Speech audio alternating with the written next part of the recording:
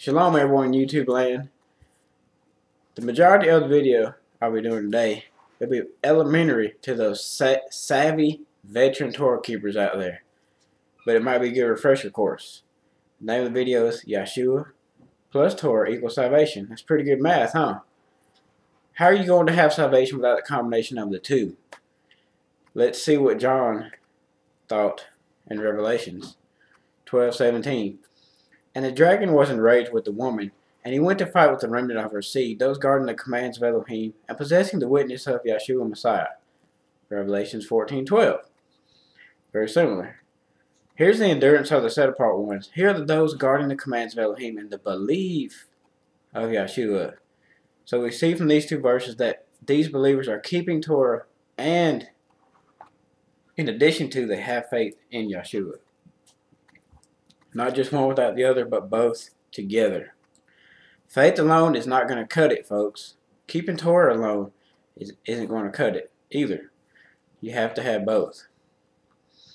Has anybody ever heard the statement, salvation is a free gift from Elohim? Of course, I had to clean it up, but you know what I'm talking about. Really? Where does it say that in Scripture? You should always ask that question when somebody brings some theology your way. Where is that in Scripture? Show me that from the Scriptures. I found a verse that might be where that teaching comes from. In Ephesians 2:4-9. But Elohim, who is rich in compassion because of his great love with which he loved us, even when we were dead in trespasses, made us alive together with Messiah. By favor you have been saved, and raised us up together, and made us sit together in the heavenlies in Messiah Yahshua, in order to show in the coming ages the exceeding riches of his favor, and kindness towards us in Messiah Yahshua. For by favor you have been saved through belief, and that not of yourselves, it is the gift of Elohim. It is not by works, so that no one should boast. Didn't see the word free in there anywhere. Did anybody else? But Paul also said in Romans 2:13, for not the hearers of the Torah are righteous in the sight of Elohim, but the doers of the law shall be declared right. So is Paul confused? Don't think so.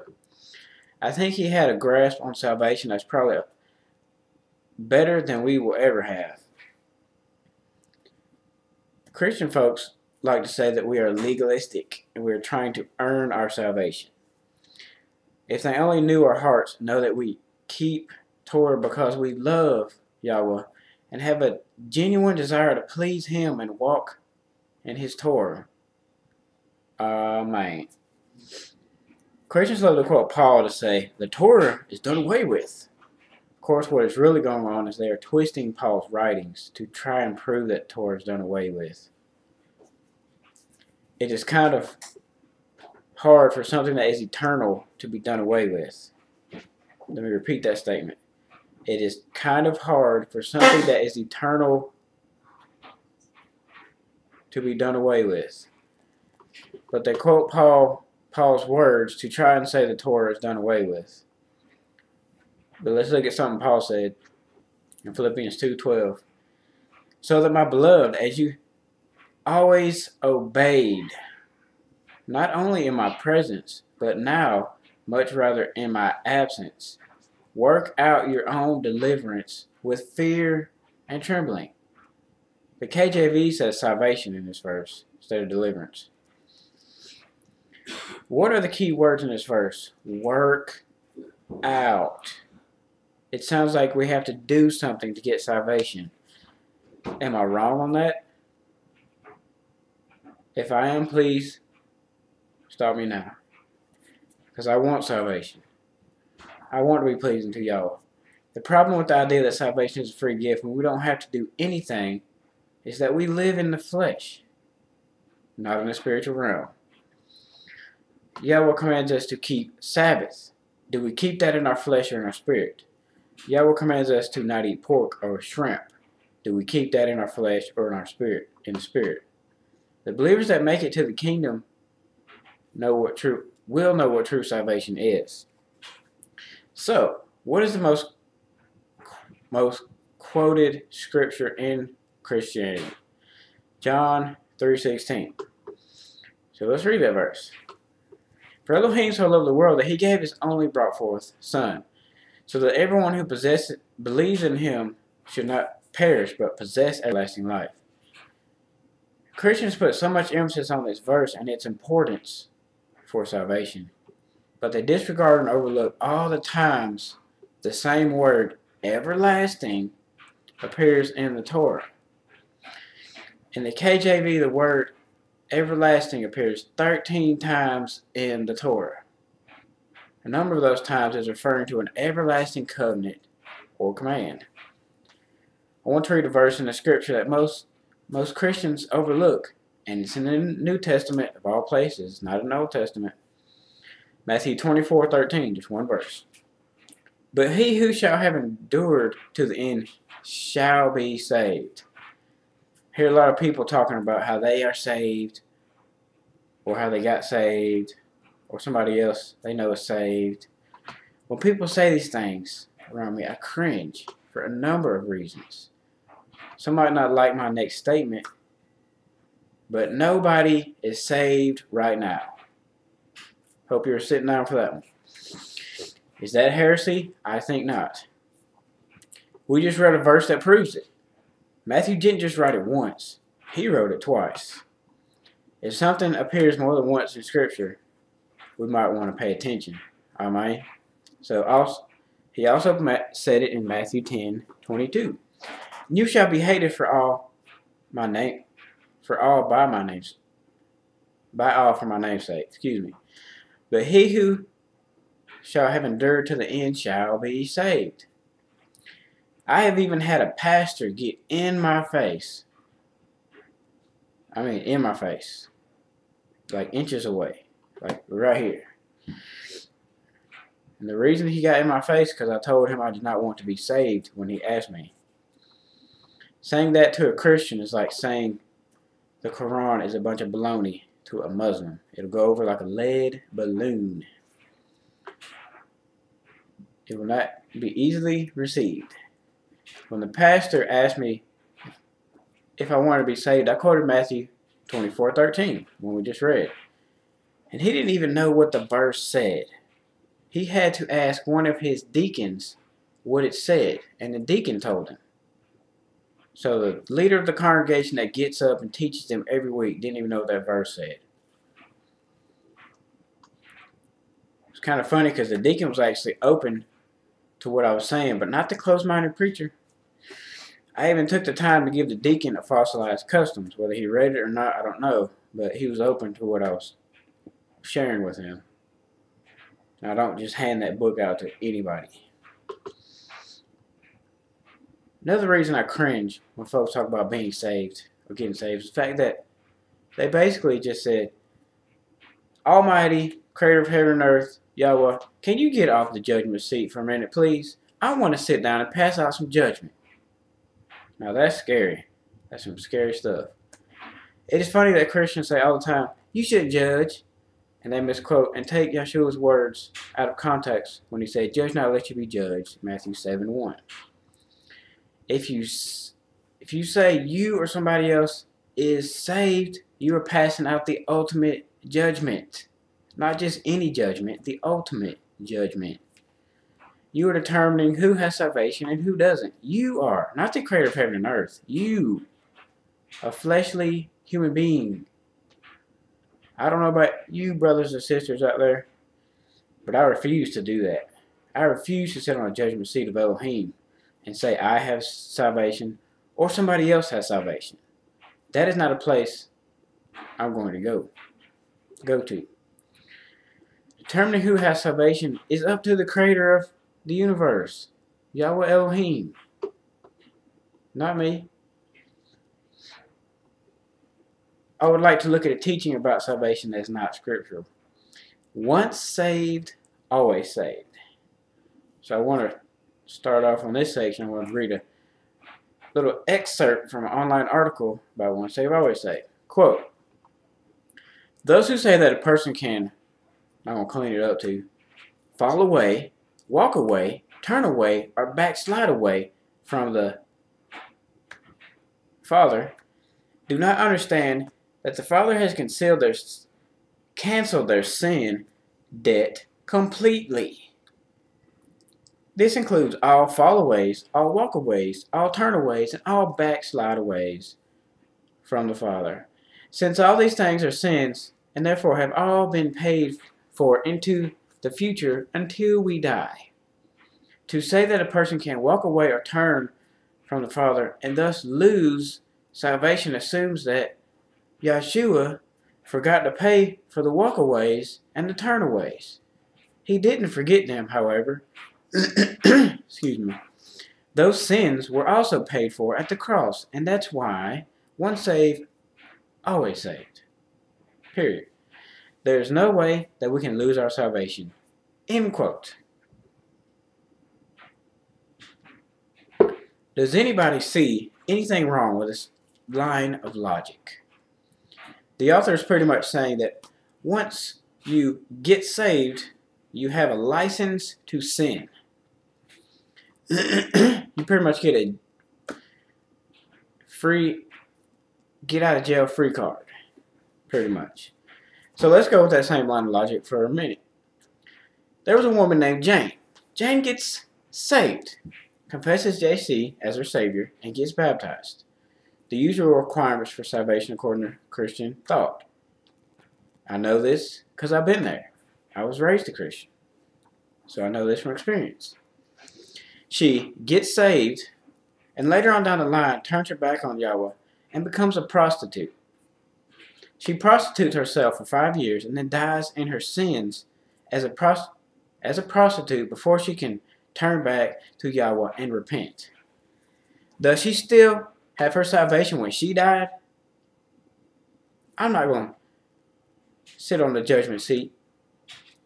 But we all, if you use common sense, you know what the answer is. You know what the correct answer is. For someone to say they have eternal security is a preposterous and ridiculous statement. A quick read of Ezekiel 33 will disprove that. And I don't have Ezekiel 33 in this teaching, but I will highly suggest you go read the whole chapter when you're done with watching my video. Ezekiel 33. Go read it. It totally debunks and disproves once saved, always saved. So what is the proof text for once saved, always saved? John 10:27 through 29. My sheep hear my voice, and I know them, and they follow me. And I give them everlasting life, and they shall by no means ever perish, and no one shall snatch them out of my hand. My Father, here's the key verse. My Father, who has given them to me, is greater than all, and no one is able to snatch them out of my Father's hands. My Father's hand. And that last line is why people think once saved, always saved. It's okay.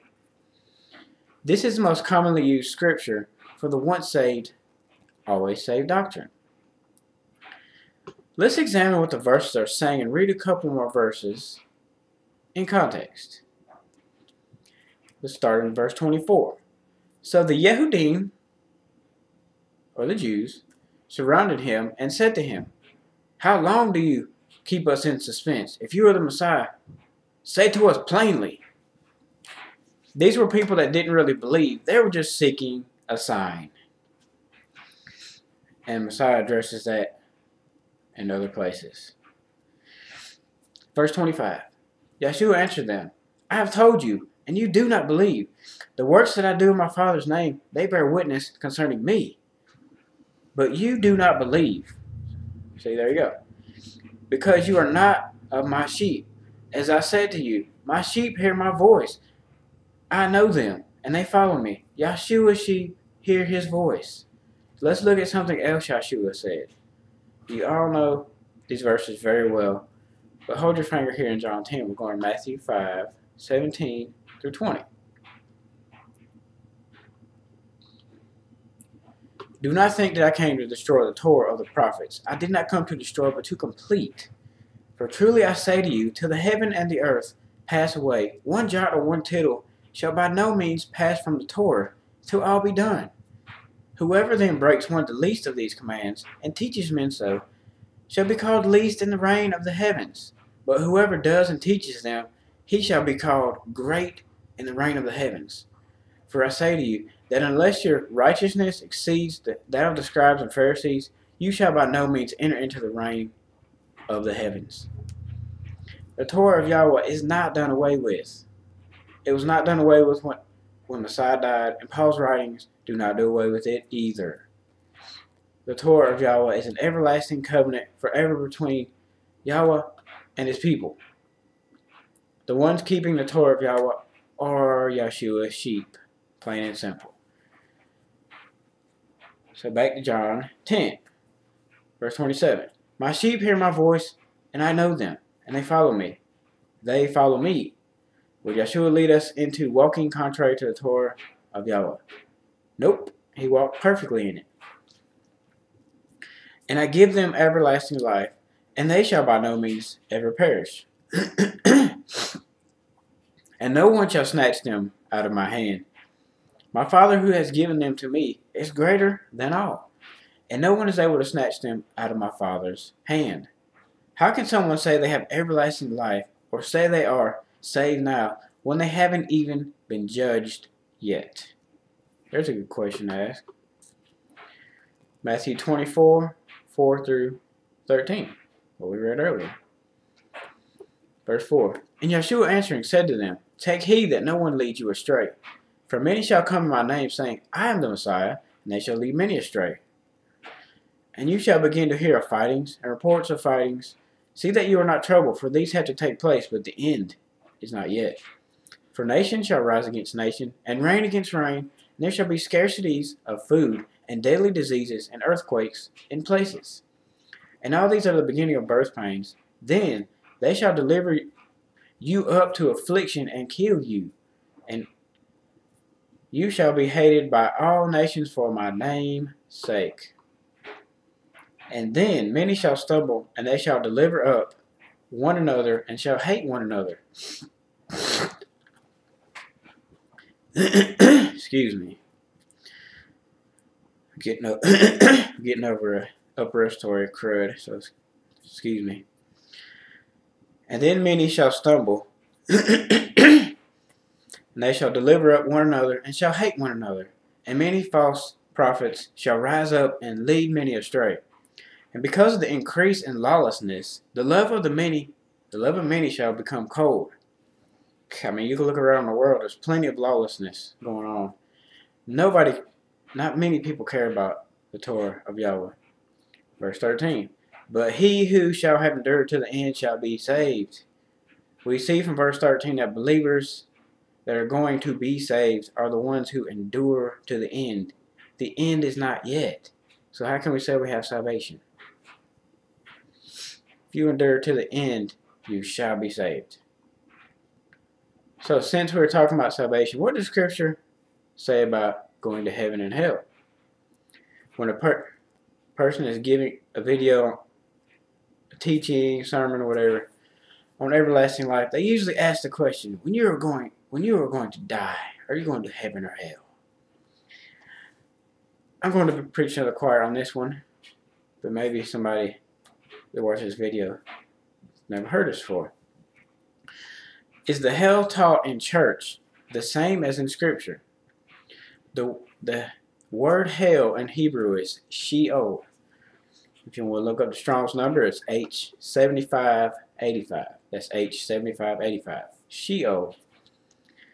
Hades, or the world of the dead. Grave, hell, pit. This definition has no reference to everlasting punishment like we were taught. One of the words for hell in Greek is Gehenna. That's G1067. G1067. It's from the Thayers. Hell is the place of future punishment called Gehenna, or Gehenna of fire. This was originally the valley of Hinnom, south of Jerusalem, where the filth and dead animals of the city were cast out and burned. A fit symbol of the wicked and their future destruction. The other word for hell in Greek is Hades, which is G86. It's G86. Of course, it's the name of a Greek deity. This from Thayer's again. The God of the lower regions, the realm of the dead. Later use of this word, the grave, death, and hell.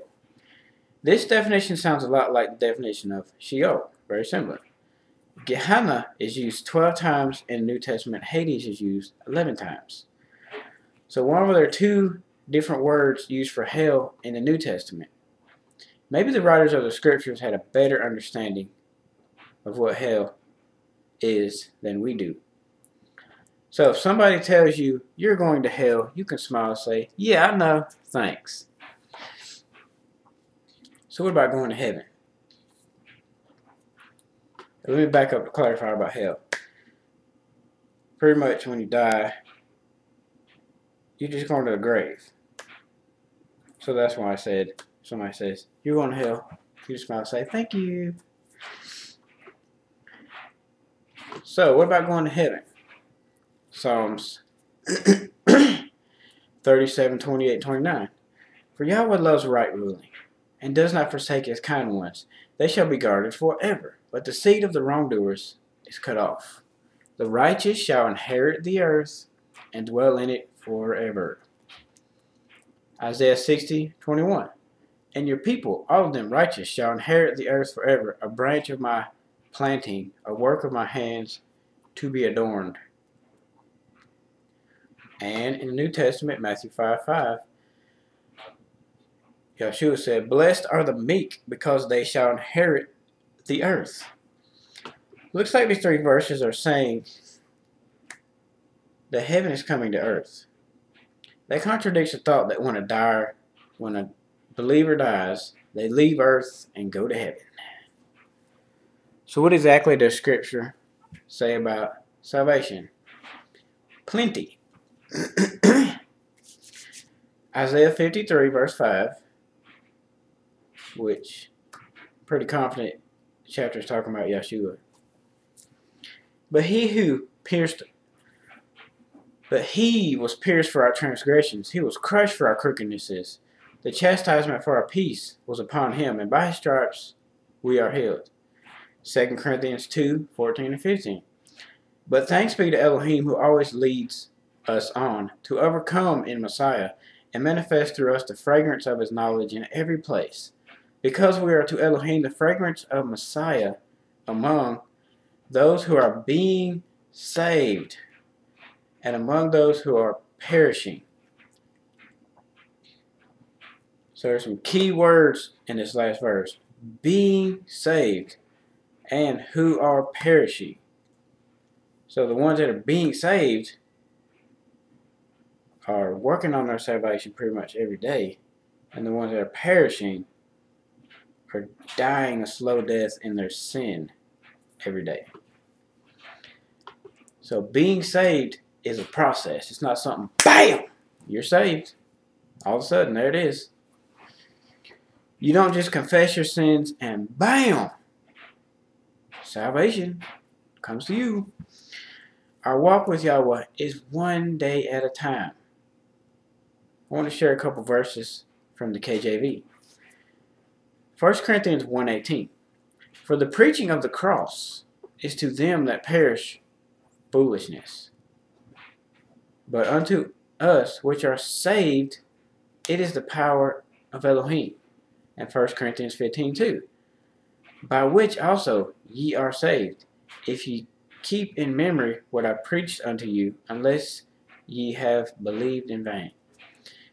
Notice anything different about these verses than the last verse we read in 2 Corinthians 15? The ISR reads, being saved, and these verses in the KJV read, are saved, as in present tense. The Peshitta reads a little different than the KJV also. I want to read these two verses from the Peshitta. Okay, here we go. And again, just like last time. So 1 Corinthians 1:18.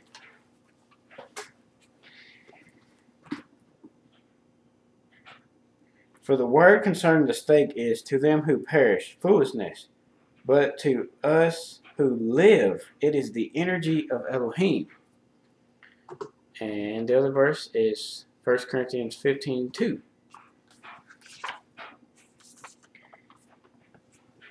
And by which you have life. And what word I preach to you, you remember unless you have believed in vain. Instead of saying you are saved, the Peshitta words it a little different. It says you have life. I think that's really cool how that's worded, because we do truly live and have life when we have faith in Yahshua and keep the Torah. It's a killer combo. Not only is being saved a process, but being set apart is a process as well. Let's go to the Torah for this one. Leviticus 22:31-32. And you shall guard my commands and do them. I am Yahweh. And do not profane my set apart name. And I shall be set apart among the children of Israel. I am Yahweh who sets you apart. Being set apart, just like being saved, is a process, like I said. It's not going to happen overnight. 1 Corinthians 3:9-15. For we are fellow workers of Elohim. You are the field of Elohim, the building of Elohim, according to the favor of Elohim, which was given to me as a wise master builder. I have laid the foundation, and another builds on it. But each one should look how he builds on it. For no one is able to lay any other foundation except that which is laid, which is Yahshua Messiah. And if anyone builds on this foundation with gold, silver, precious stones, wood, hay, straw, each one's work shall be revealed, for the day shall show it up, because it is revealed by fire, and the fire shall prove the work of each one, what sort it is. If anyone's work remains, which he has built on, he shall receive a reward. If anyone's work is burned, he shall suffer loss, but he himself shall be saved, but so as through fire. Paul's talking about a future time in verse 15.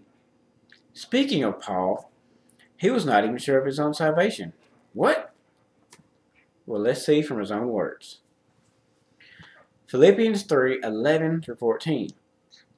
If somehow I might attain to the resurrection from the dead. Not that I have already received. Not that I have already received. It's Paul talking. It's not Matt talking.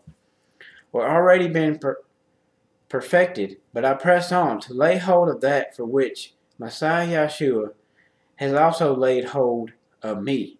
Brothers, I do not count myself to have laid hold of it yet, but only this, forgetting what is behind and reaching out for what lies ahead. I press on toward the goal for the prize of the high calling of Elohim and Messiah Yahshua.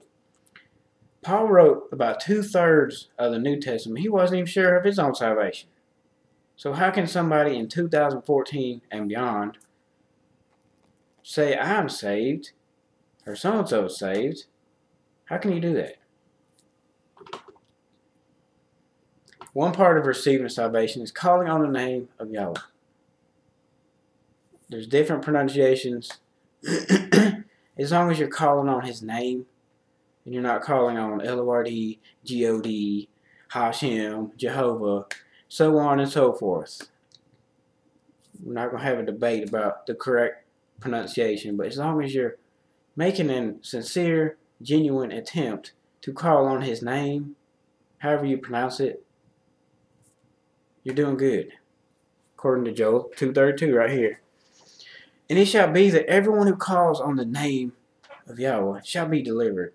From Mount Zion and in Jerusalem there shall be an escape, as Yahweh has said, and among the survivors whom Yahweh calls. So you have salvation when you call on his name.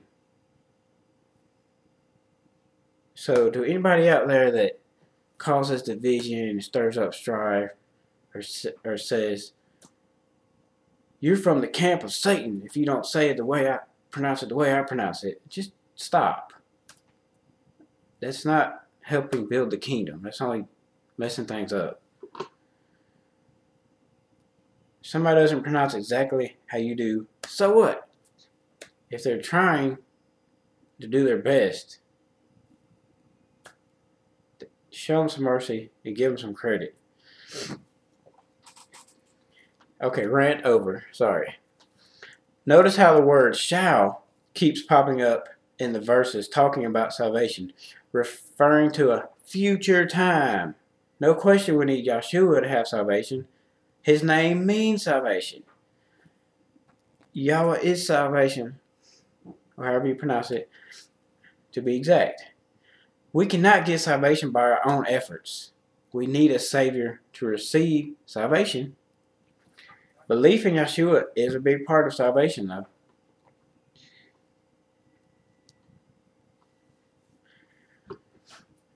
First Thessalonians 5:2-9. For you yourselves know very well that the day of Yahweh comes as a thief in the night.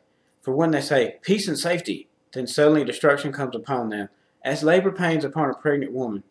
And they shall not escape. But you, brothers, are not in darkness, so that this day shall overtake you as a thief. For you are all sons of light and sons of the day. We are not of the night nor of darkness.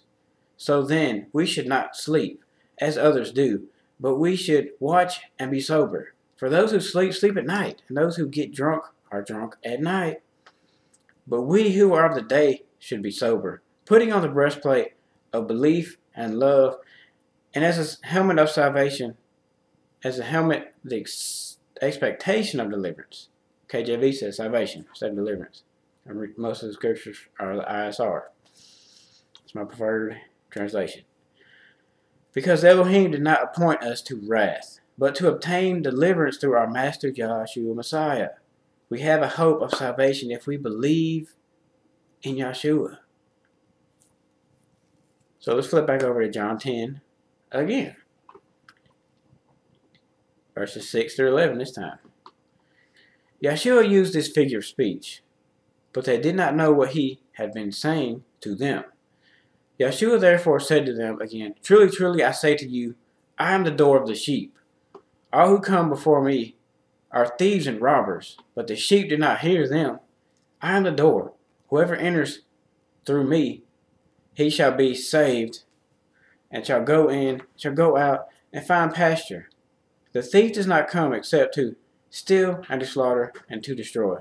I have come that they might possess life, that they might possess it beyond measure. I am the good shepherd. The good shepherd lays down his life for the sheep. Yahshua is our shepherd, leading us to the path of righteousness.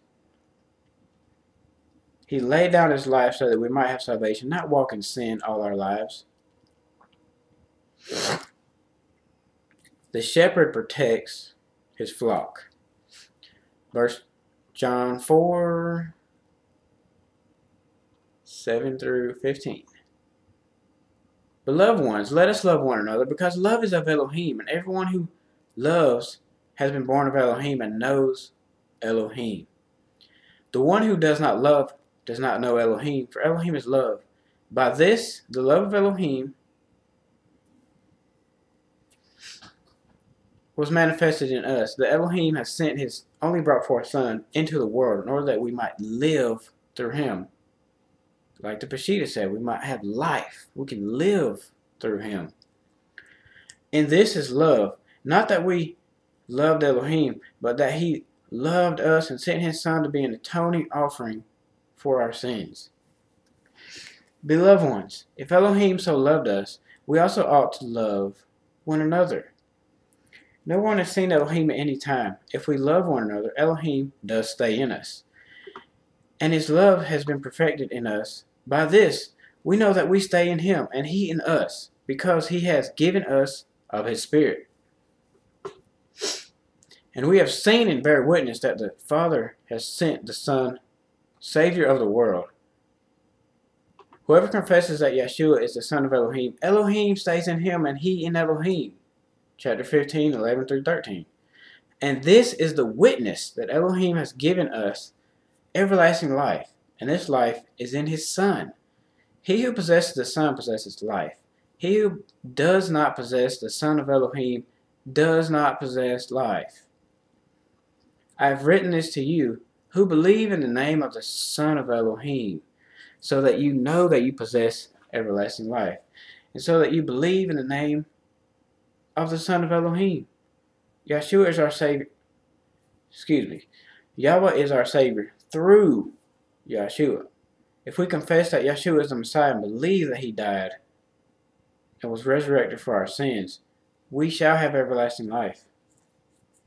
Yahshua did His part, but we have to do our part too. Our part is following His example and keeping Torah. Psalms 18, 1 and 2. I love you, O Yahweh, my strength. Yahweh is my rock and my stronghold, and my deliverer. My El is my rock. I take refuge in Him, my shield and the horn of my deliverance, my high tower. Verse 46 in the same chapter. Yahweh lives, and blessed is my rock, and exalted is the Elohim of my deliverance. Psalms 27, 1. Yahweh is my light and my deliverance. Whom should I fear?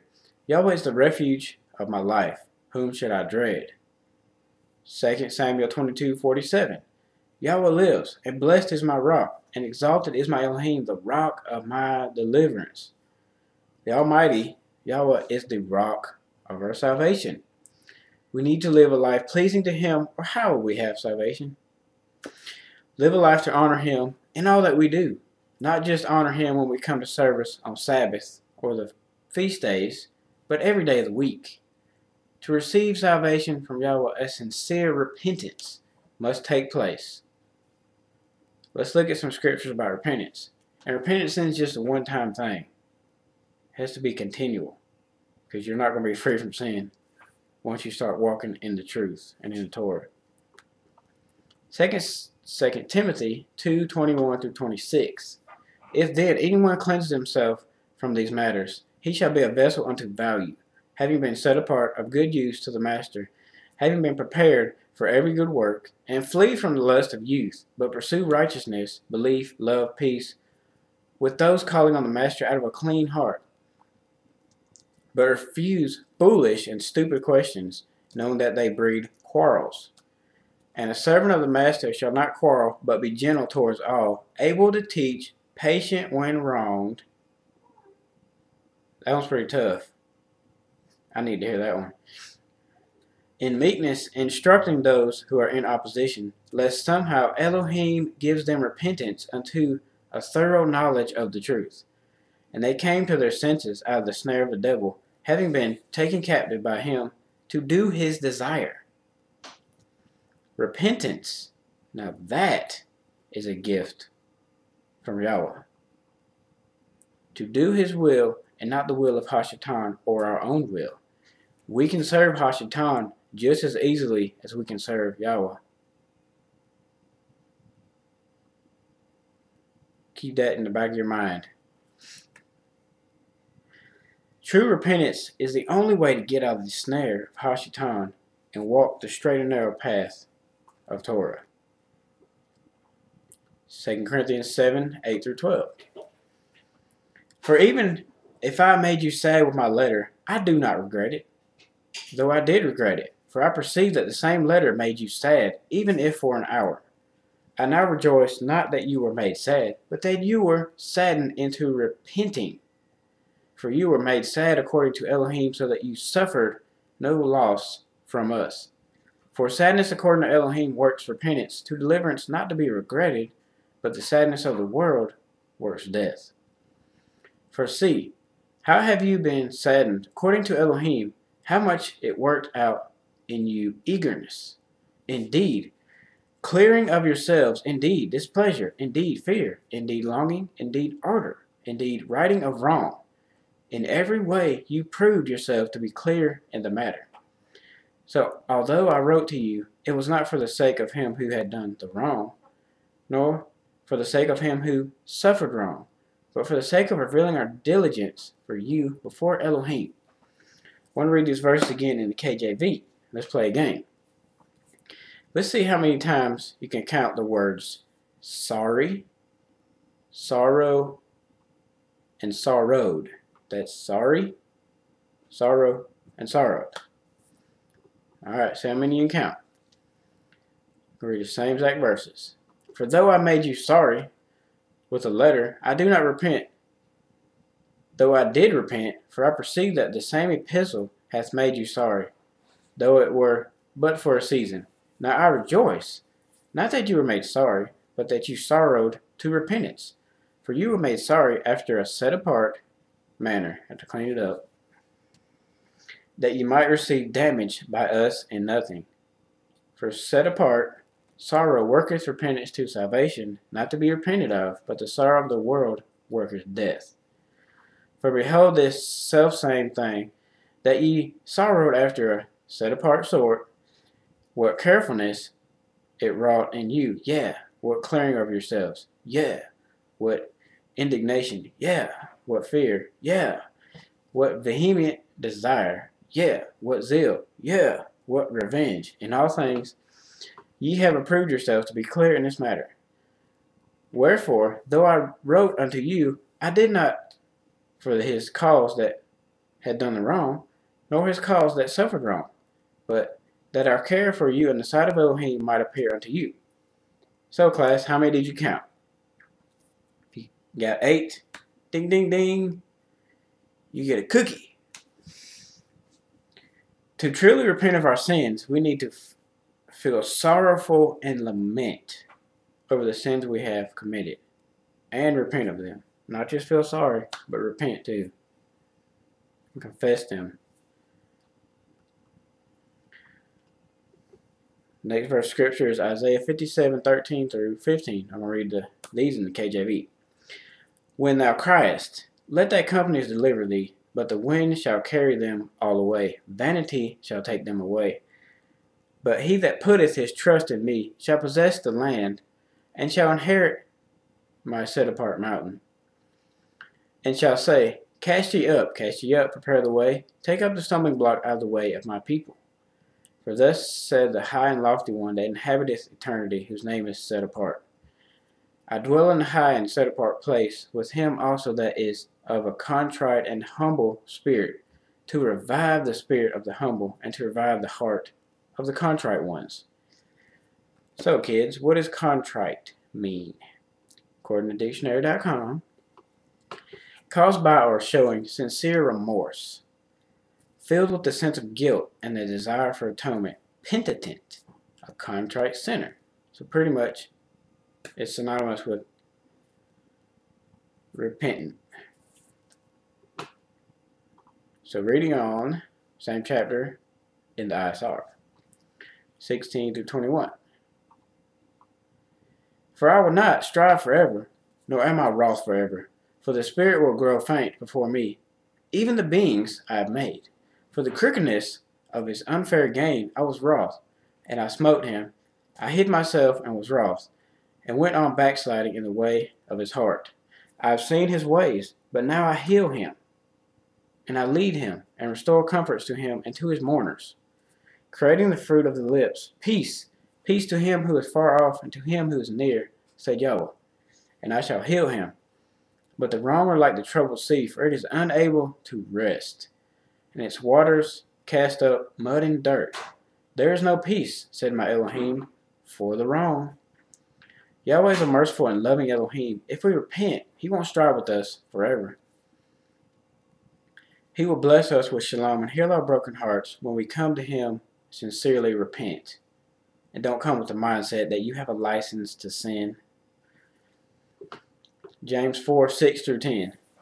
But he gives greater favor because of this. He says, Elohim resists the proud, but gives favor to the humble. So then subject yourselves to Elohim. Resist the devil, and he shall flee from you. Draw near to Elohim, and he shall draw near to you. Cleanse hands, sinners, and cleanse the hearts, you double-minded. Lament and mourn and weep. Let your laughter be turned to mourning, and your joy to dejection. Humble yourselves in the sight of the Master, and he shall lift you up. When we put our pride to the side and humble ourselves before Yahweh, then and only then will we be forgiven for our sins. If we are not humble, we will be humbled. You can take that one to the bank and cash the check, because it's going to happen. to the Torah. Exodus 34, 6 and 7. So before I read these verses, I want to go on another rant for those out there that say, oh, the Elohim of the Old Testament, he was such a hateful Elohim. But now in the New Testament, he must have got some counseling and some good prescription drugs. Now he's all loving. So let's keep that in mind when we read these two verses. Exodus 34, 6 and 7. And Yahweh passed before him and proclaimed, Yahweh, Yahweh, and El compassionate and showing favor, patient and great in kindness and truth. Great in kindness. Not just average or good, but great. Watching over kindness for thousands, forgiving crookedness and transgression and sin, but by no means leaving unpunished, visiting the crookedness of the fathers upon the children and the children's children to the third and fourth generation. So our choices can affect our children and our children's children, either blessing or cursing them. Don't know what everybody's view is on generational curses, but it's pretty easy to see that a sin that you can commit can cause a generational curse to the third or fourth generation after you.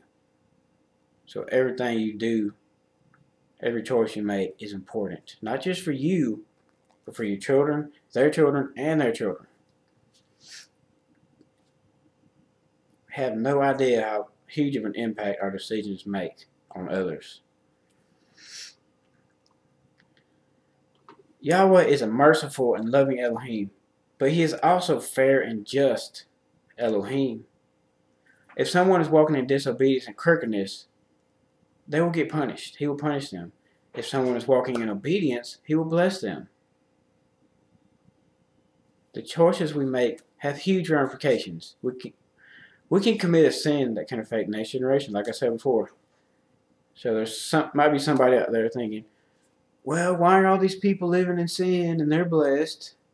You can see in the New Testament, somewhere in John, I don't have it in the presentation, but it says he reigns on the just and the unjust. Good things happen to good people, bad things happen to bad people, and vice versa for bad people. Just because you see somebody living in sin and they've got a nice house, car, riding on 20s, whatever, Rolex watch, that don't matter.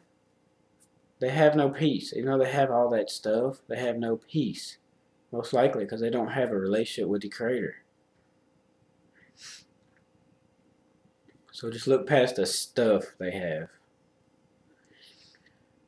So next verse of scripture is John 5:37 through 47. And the Father who sent me, he bore witness of me. You have neither heard his voice at any time, nor seen his form.